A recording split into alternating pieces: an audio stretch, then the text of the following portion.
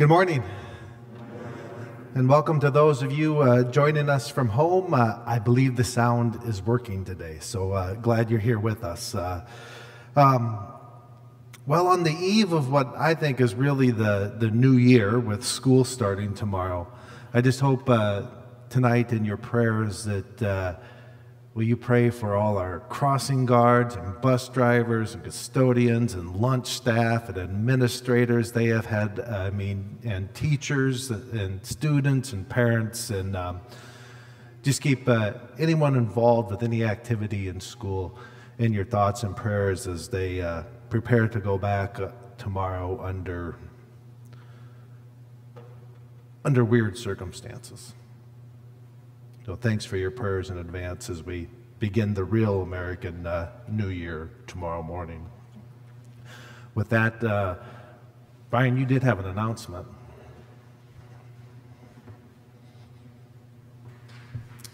Good morning, everyone. I'm thrilled to announce that this coming Wednesday is going to be our first choir rehearsal in such a long time. It's been a hiatus, but we're excited to get back. I've heard from many of you returning members how excited you are. I'm excited also. We're going to do it in a way that's safe. We'll be masked, and we'll be in this space, the sanctuary, a large volume space, to make sure that we have the ability to distance and things like that. But I want to let you know, if you haven't sung in the choir before, you're welcome to. One thing I love about Trinity is I come into this sanctuary for services and everyone sings. It's such a great feeling to hear all those voices. I know they're in here. And so if you've been thinking to yourself, I would love to get back to it, singing in a choir, please, you are welcome with us. It's Wednesday at 7 o'clock here in this sanctuary. Thanks. When's the first service that the choir will be back at? After Labor Day. Is that Sunday the 9th? Yes. Awesome. Excellent. Well, let us take a moment of silence. Just thinking about this past week, the missing of the mark, the sins we want to hand over to God, seeking His grace, His mercy, and His forgiveness.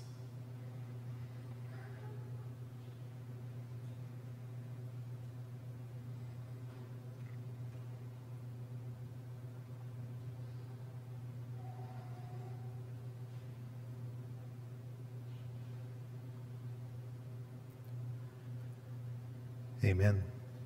Please rise as you're able.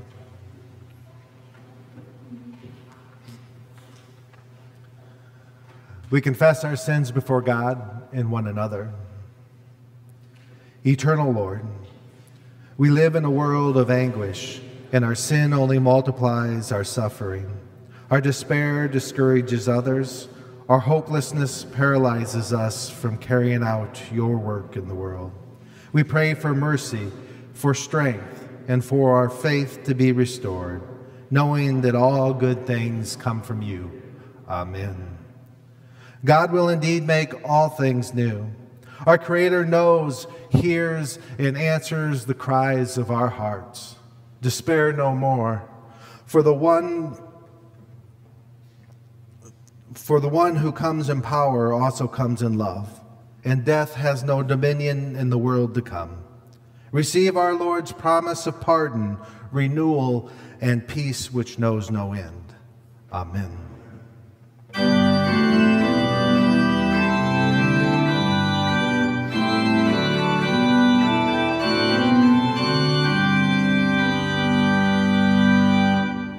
As we gather at your table, as we listen to your help us know about your presence. Let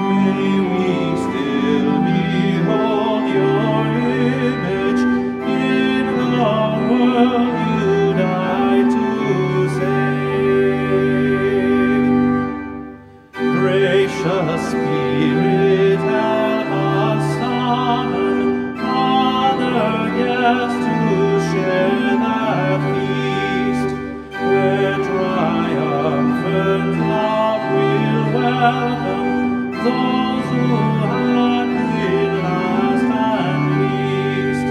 There no more will envy blind us, nor will pride our peace destroy, as we join with saints and angels to repeat the sounding joy.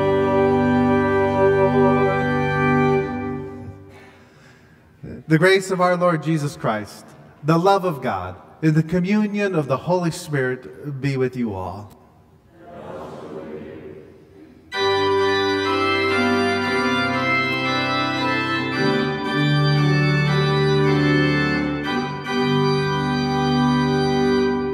Glory be to God in heaven, peace, goodwill to all the earth.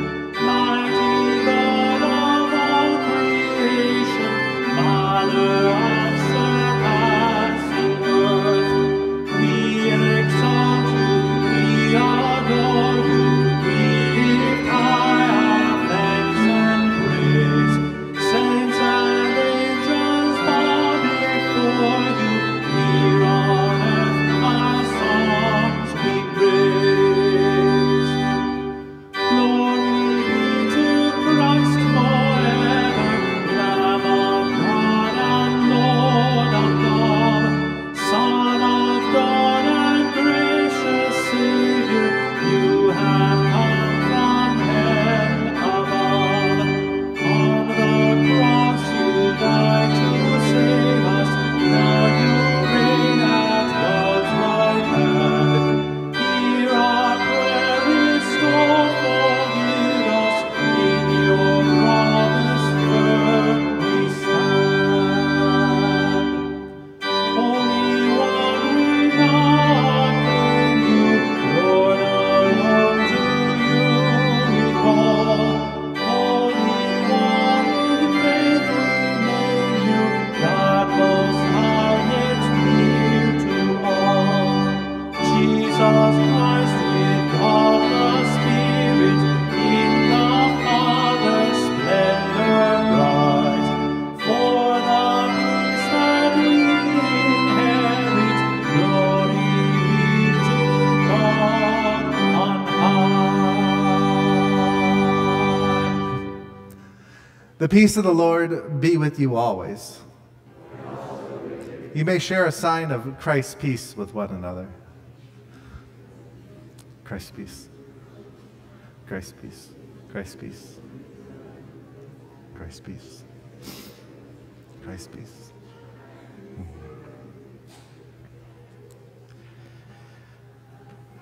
Let us bow our heads in prayer. Almighty God, your strength far outstrips any earthly power. May we put our fears aside and our trust in you, in whom our hopes will not be disappointed. In Jesus' name we pray. Amen. Please be seated.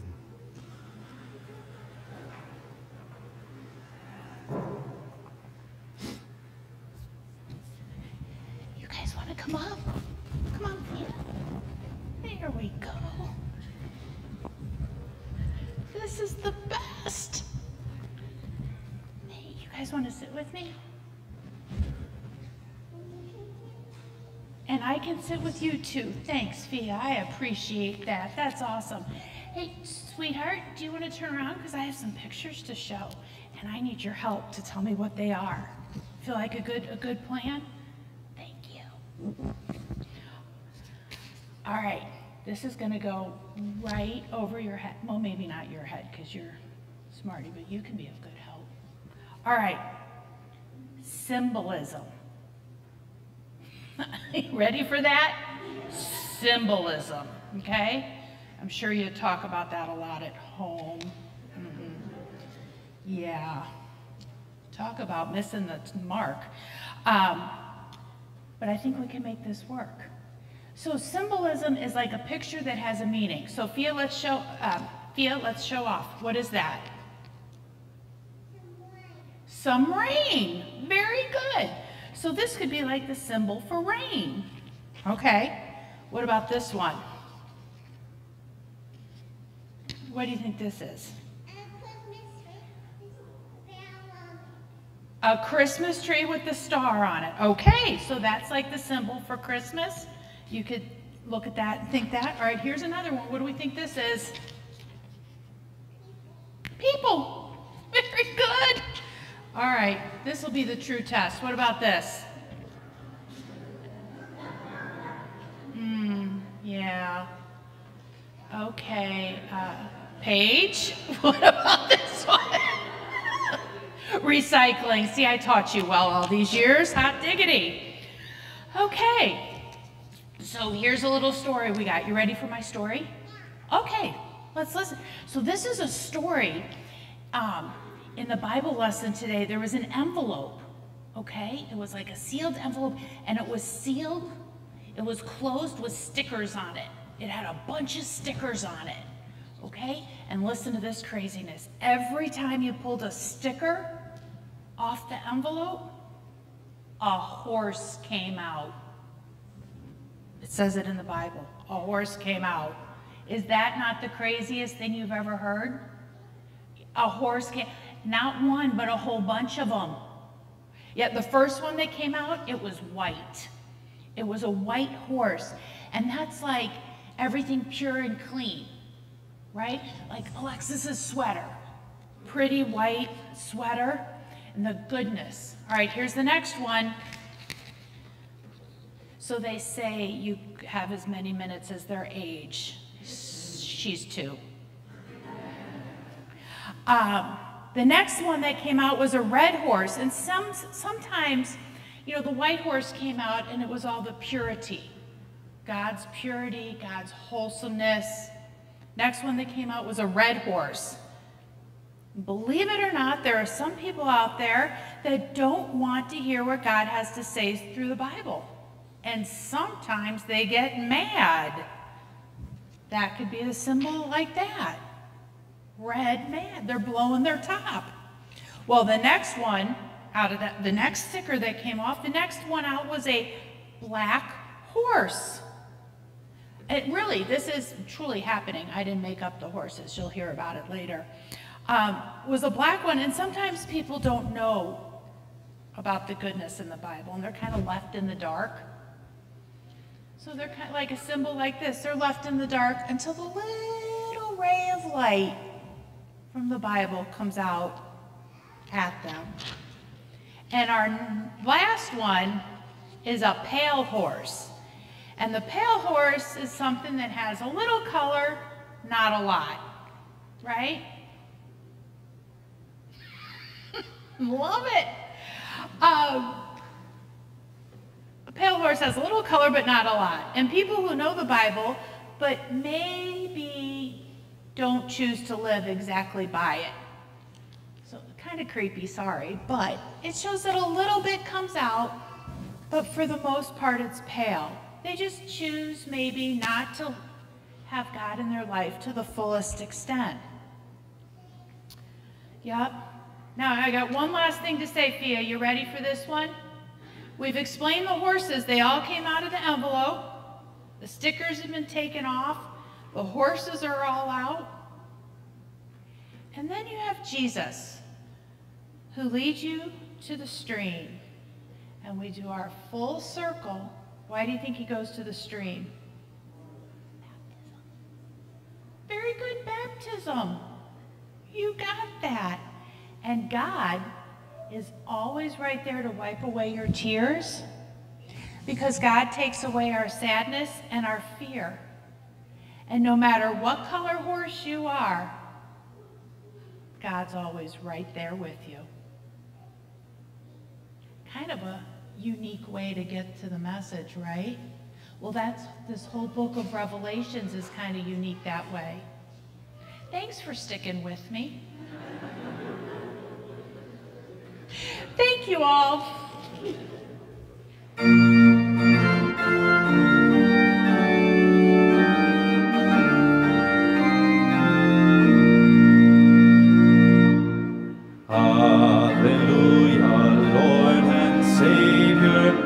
open now your saving word.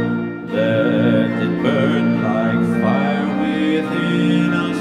Speak until our hearts are stirred. Hallelujah, Lord, we sing for the good news that you bring. The Word of God comes to us today from the book of Revelation.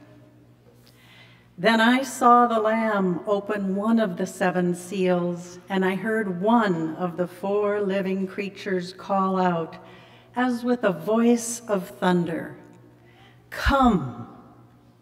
I looked, and there was a white horse. Its rider had a bow. A crown was given to him, and he came out conquering and to conquer. When he opened the 2nd seal, I heard the 2nd living creature call out, "Come!" And out came another horse, bright red. Its rider was permitted to take peace from the earth so that people would slaughter one another. And he was given a great sword. When he opened the 3rd seal, I heard the 3rd living creature call out, "Come!" I looked, and there was a black horse. Its rider held a pair of scales in his hand, and I heard what seemed to be a voice in the midst of the 4 living creatures saying, "A quart of wheat for a day's pay, and 3 quarts of barley for a day's pay, but do not damage the olive oil and the wine." When he opened the 4th seal, I heard the voice of the 4th living creature call out, "Come!" I looked, and there was a pale green horse. Its rider's name was Death, and Hades followed with him. They were given authority over 1/4 of the earth to kill with sword, famine, and pestilence, and by the wild animals of the earth. After this, I looked, and there was a great tumult that no one could count, from every nation, from all tribes and peoples and languages, standing before the throne, before the Lamb, robed in white, with palm branches in their hands. They cried out in a loud voice, saying, "Salvation belongs to our God who is seated on the throne and to the Lamb." And all the angels stood around the throne and around the elders and the 4 living creatures, and they fell on their faces before the throne and worshiped God, singing, "Amen. Blessing and glory and wisdom and thanksgiving and honor and power and might be to our God forever and ever. Amen." Then one of the elders addressed me, saying, "Sir, or who are these robed in white, and where have they come from?" I said to him, "Sir, you are the one that knows." Then he said to me, "These are they who have come out of the great ordeal. They have washed their robes and made them white in the blood of the Lamb. For this reason, they are before the throne of God and worship him day and night within his temple, and the one who is seated on the throne will shelter them. They will hunger no more and thirst no more. The sun will not strike them, nor any scorching heat. For the Lamb at the center of the throne will be their shepherd, and he will guide them to springs of the water of life. And God will wipe away every tear from their eyes. The word of the Lord. Thanks be to God.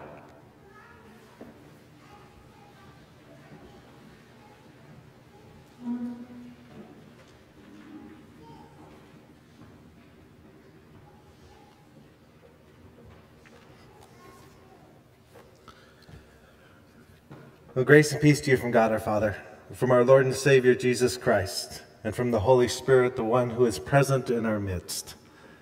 Amen. You know, loss in our lives, loss that deserves notice and demands comfort, comes to us from many places, not only death. Loss in our lives, it comes from like leave takings. Leave takings as, well, we depart for college, or as we depart for a new job and a home and leave beloved friends and colleagues behind. Loss, it comes to you slowly as you lose a loved one to Alzheimer's. Loss, it comes in the loss of employment or dignity. Loss, it comes to us from struggles with illness, both of body and mind. Loss, it comes from exhaustion of caring for special needs children and the occasional recognition of all the things given up in order to offer that care. Loss, it comes from disappointment at home or work or school, of dreams deferred or dashes or hopes dashed. Such loss comes at us from so many sources. And I think that there may be value this morning wondering together how this text could address those losses. So take just a brief couple moments and just think of some of the losses that you have experienced and seen others experience over the past year or thus far into the pandemic. You see, our scripture for this morning, the letter of Revelation, was written as a word of encouragement and hope and comfort to Christians who are struggling with enormous loss of identity and the threat of losing their independence and, well, even their lives. The saints in white are not only those who are robed in white and gathered in the church triumphant, but also each of you. As we too have come, or perhaps are still coming, through ordeals great and small. To those who are struggling to find hope and healing, Christ promised to wipe away every tear is a wonderful and beautiful word of promise that, well, at least I know I need to hear over and over and over again. And promises are just like that, right? They're absolutely amazing because they don't just describe things. Promises have the capacity actually to create the reality they name. Kind of like when I promise my kids that, well, I'll go golfing when I get home from church. And by the time I get home, the golf clubs are packed and ready to go. Promises come as a word beyond us that sets things in motion, which is why promises are so important for us. And when we're stuck in grief or loss, there's little capacity to imagine, let alone move towards into a future not dominated by these difficult realities. Christ promised to wipe away every tear. Creates it creates hope that enables you, well, me anyways, to take steps forward into the future not defined by my past. But before we really get into Christ's promise to wipe away every tear, we should probably mention the four horsemen of the apocalypse, huh? I mean, is there any image that's more iconic or frightening than this? And perhaps the most misrepresented, too. You see, the opening of the scrolls is not the releasing of mortal destruction. It is the promise that the expectation of God's power is imminent. The opening of the scrolls is not the releasing of mortal destruction. It is the promise that the expectation of God's power is imminent. Very important. And we need to remember that horses were used in warfare. Donkeys and oxes, well, they did the farm work and they were the occasional transportation.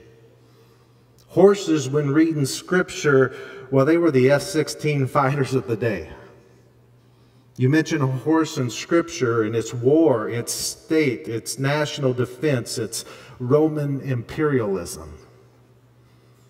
The first horse represents the threats to security that come from outside. The first horse is laughing at Roman imperialism. It's laughing at Roman peace. Namely, that the Romans thought that the world should be grateful to them for providing peace. I mean, what a joke. Rome or any other nation that has accomplished peace through fear and law and order doesn't last in history over and over again. They come and they go. The first horse suggests that even the most powerful national defense cannot overpower the Almighty God. And this horse is a very hopeful word to a community that's being oppressed by a foreign national power. The second horse suggests that even the rule of society cannot withstand the coming of Christ. And the third horseman, well, he holds a pair of scales. Now, we in America see scales like that, and I think that we immediately think of Lady Justice. But these scales aren't about justice. These scales were used for commerce then. And the issues, well, it's the threat of economic hardship. The third horse suggests that, well, even wealth cannot withstand the forces of famine and drought or poverty. And the fourth horse is followed by Hades. It's the Greek word for the realm of the dead. The fourth horse suggests that even life itself cannot withstand the inevitable death, for we all will die. Now, the vision of these four horses of apocalypse, the vision of the four horses of this unveiling, well, it would have been beautiful words to those who are oppressed, yet designed to bring repentance and faith to those who are doing well. These visions are designed to unsettle the complicit reader, like those of the seven churches, remember at the beginning? Like those of Sardis or Laodicea, who might be lulled into a false sense of security by social and economic conditions that are favorable to them. There is nothing in this world that can withstand the power of God. And this does not mean that we should fear God. Quite the opposite. We can trust in a God that can topple hierarchies of nations and society and wealth. For those oppressed and starving and poor, this is a word of hope, to be sure. Then an amazing combination of imagery, the Lion of Judah, the Lamb Jesus now becomes also the shepherd, tending to the flock, leading people to springs of water and wiping away all their tears. We, you and I, were led by the Lion of Judah, led by our shepherd lamb. God's redeemed people will come through the tribulation into God's new promised land. Now, who is able to stand? Who is able to stand was the rhetorical question left dangling at the end of that dreaded sixth seal. After the four seals of the deadly horseman and the fifth seal's depiction of Rome's victims under the altar, by the end of chapter 7, all of us as God's people can confidently answer, with God's help, we are indeed able to stand. The end of our reading today in chapter 7 envisions a countless multitude from every tribe and language and nation, dressed in white robes, worshiping God day and night. And this is not simply a picture of what it will be like in the future when we all get to heaven. Not at all. I mean, although this vision unveils a portrait of the church's future, it also reveals what we are to be here and now. The church is called to embody God's promised and preferred future in the present world. We're to live as a sneak preview to what is to come. And that's exactly what we're doing here at Trinity. And not only on Sundays as we gather, but 7 days a week. But back for a moment to your losses that deserve notice and those that demand comfort coming from many places.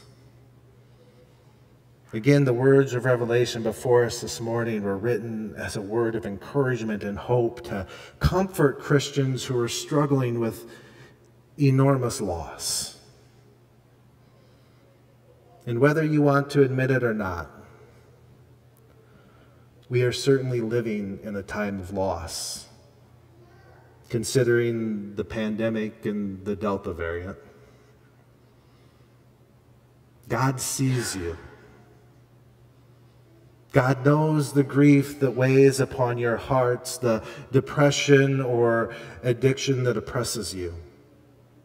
God sees the challenges you are facing and the uphill struggles that you are contemplating. When you struggle with loss, when you struggle with the world, you are not being faithless.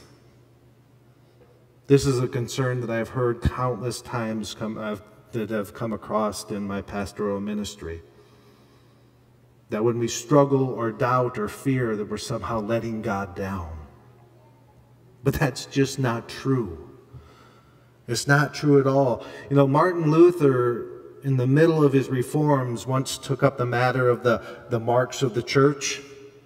That is, preaching and sacraments and all that. And he left it pretty much unchanged, but he added one mark. And that's the mark of struggle. You see, he figured that where there is faith, there is also always struggle. And that's helped me remind people that struggle and doubt and feeling overwhelmed and wondering if God is out there, that these aren't signs of failure or lack of faith, but are actually a testament to profound faith as we wrestle with such deep questions and, thereby take God seriously. And if this weren't true, we wouldn't have so many lament psalms in the Bible. And so when we feel at our most low and wonder if we've lost our faith, God names you, God names us among the most faithful. Blessed are those who struggle. Now I promise you, or better yet, God promised you, that Jesus will indeed wipe away every tear from our eyes one day. And in the meantime, Jesus sees our struggles and knows our grief and our losses. Indeed, Jesus has borne them on the cross and bears them with us even now. The Christ's promise to wipe away every tear is so darn beautiful. We probably all know what it's like to be a little kid that is hurt for some reason and that comes crying to mom or dad and jumps up on their lap only to have mom or dad wipe away their tears. And the reason for crying is soon forgotten in the presence of the love and care of mom or dad. This is the image that's painted for us about heaven. God himself, the almighty, loving Father, picks us up and sets us on his lap and wipes away our tears. He smiles at us, and our sorrows and our struggles no longer exist. Amen.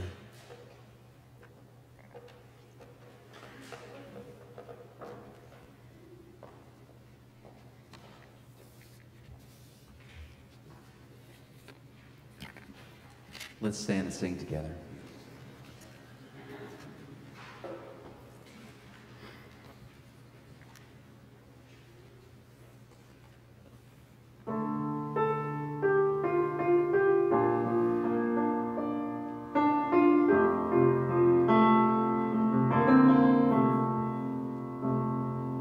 I will feast at the table of the Lord. I will feast at the table of the Lord. I won't hunger anymore at his table. I will feast at the table of the Lord. I will feast at the table of the Lord. I won't hunger anymore at his table. Come all you weary, come and find his yoke is easy, his burden light. He is able, he will restore at the table of the Lord. There is peace at the table of the Lord. There is peace at the table of the Lord. I won't worry anymore at his table. There is healing at the table of the Lord. There is healing at the table of the Lord. Oh, and I won't suffer anymore at his table. Come all you weary, come and find his yoke is easy, his burden light. He is able, he will restore at the table of the Lord. I know he has a place for me. Oh, what joy will fill my heart with the saints around the mercy seat of God.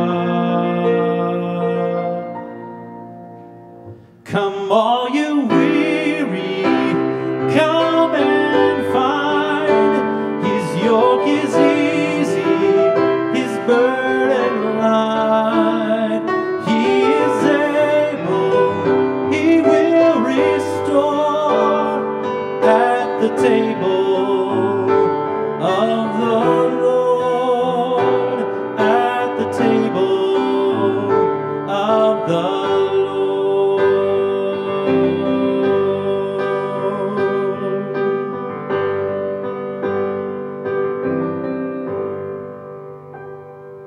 I'm invited to the table of the Lord. I'm invited to the table of the Lord. He says, come just as you are to his table.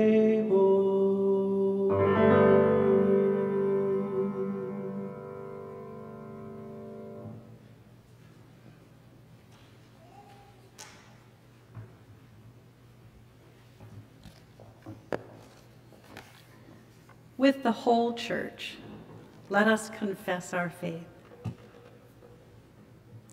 I believe in God, the Father Almighty, creator of heaven and earth.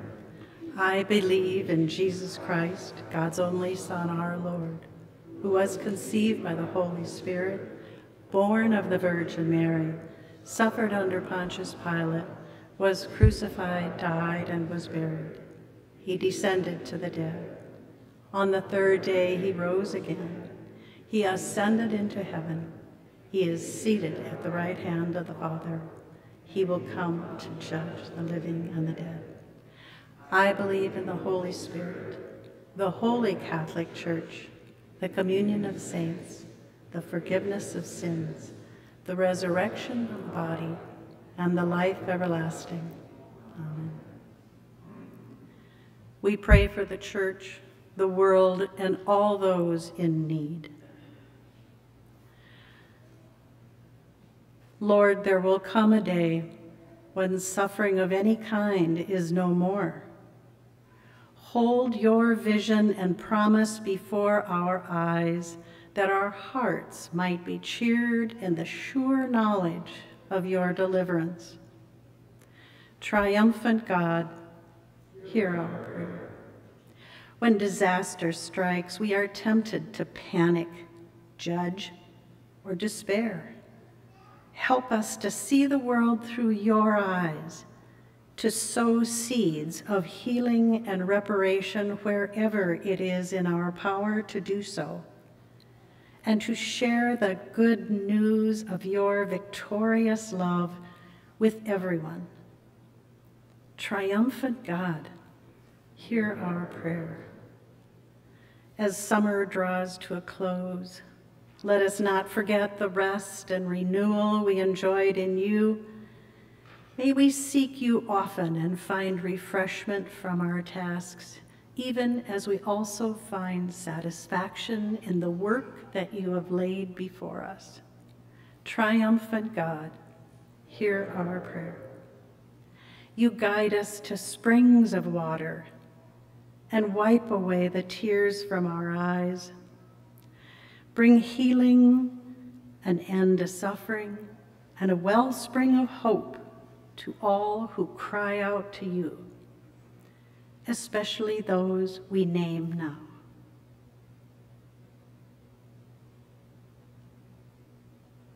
Triumphant God, hear our prayer.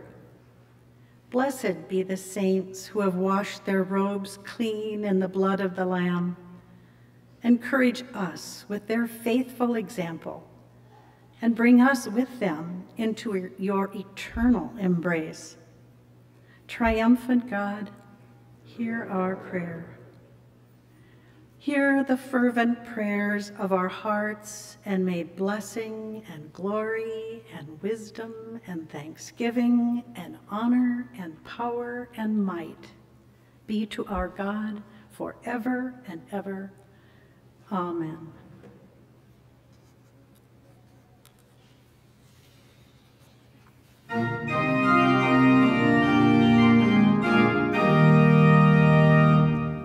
Let the vineyards be fruitful, Lord, the brim our cup of blessing.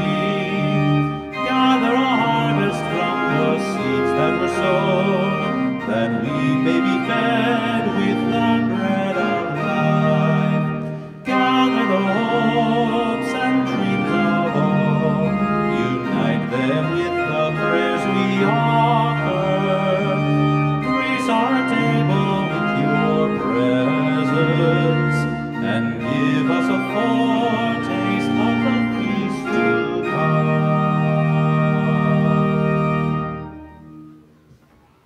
Let us pray. We put our faith in your wisdom, O Lord, that you see and know all that we do not understand. We bring our offerings as a sign of our trust that you will bless our efforts and multiply them on behalf of the disadvantaged and despairing. Our hope lies always in your goodness and all-powerful love. Amen.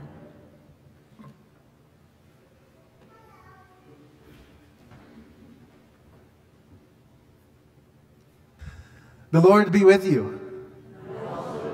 Lift up your hearts. Let us give thanks to the Lord our God. It is indeed right, our duty and our joy, that we should at all times and in all places give thanks and praise to you, Almighty and merciful God, through our Savior Jesus Christ, who on this day overcame death and the grave, and by his glorious resurrection opened to us the way of everlasting life. And so, with all the choirs of angels, with the church on earth and the host of heaven, we praise your name and join their unending hymn.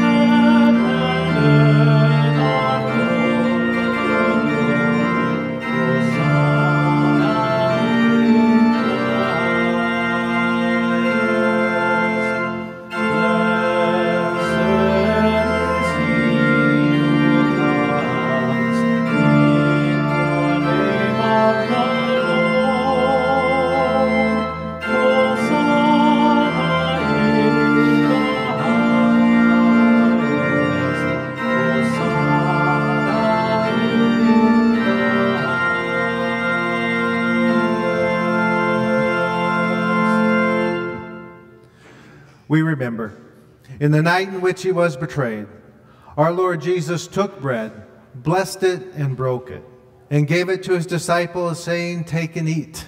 This is my body given for you. Do this for the remembrance of me." Then again after supper he took the cup, gave thanks, and gave it for all to drink, saying, "This cup is a new covenant in my blood, shed for you and for all people for the forgiveness of sin. Do this for the remembrance of me." Gathered together as we are by the Holy Spirit, let us pray as our Lord Jesus taught us to pray. Our Father in heaven, hallowed be your name. Your kingdom come, your will be done, on earth as in heaven. Give us today our daily bread. Forgive us our sins as we forgive those who sin against us. Save us from the time of trial, and deliver us from evil. For the kingdom, the power, and the glory are yours, now and forever. Amen. Lord, we are always ready to come to your feast, for fellowship, for refreshment, for forgiveness, and for relief from this world's concerns. Assure us that however we come to the table, all will be welcomed and all will be fed. As always, all people at all times are welcome at Christ's table here at Trinity. All is ready. Come to the supper of the Lamb. Amen.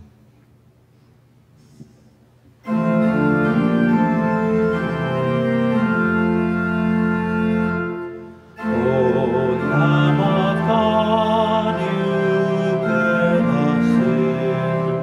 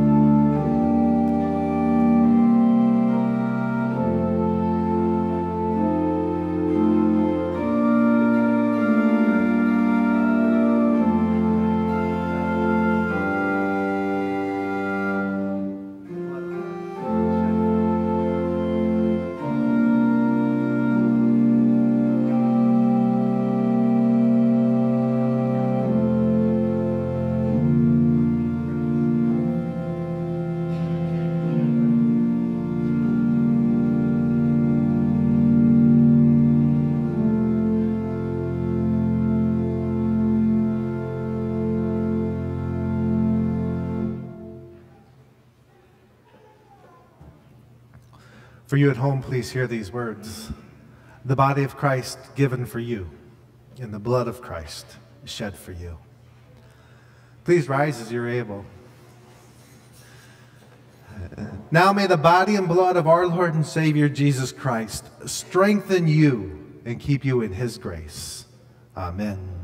The Lord bless you and keep you. The Lord's face shine upon you with grace and mercy. The Lord look upon you with favor and give you peace. Amen.